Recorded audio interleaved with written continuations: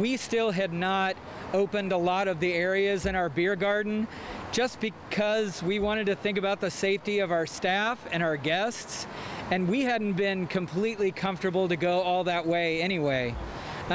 So we are very comfortable though in our procedures, in the way we're handling sanitization and temperature checks for employees and everybody in masks.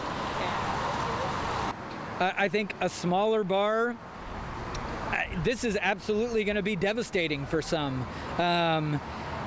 We have, friends and in the bar and restaurant industry that have been really, really hurt by this. And I think for a lot, if you were teetering on the brink before it started, then this is the thing that could definitely push you over.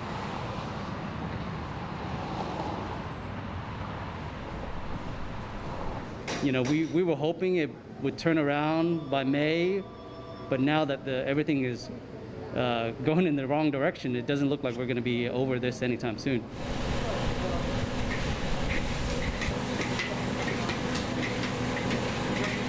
One day we might have the county judge telling us to do one thing, and then a couple of days later, Governor Abbott might issue an executive order that totally supersedes that, and we have to change our approach in how to run the business. So that basically definitely added a lot of more complexity and stress to small business owners like me.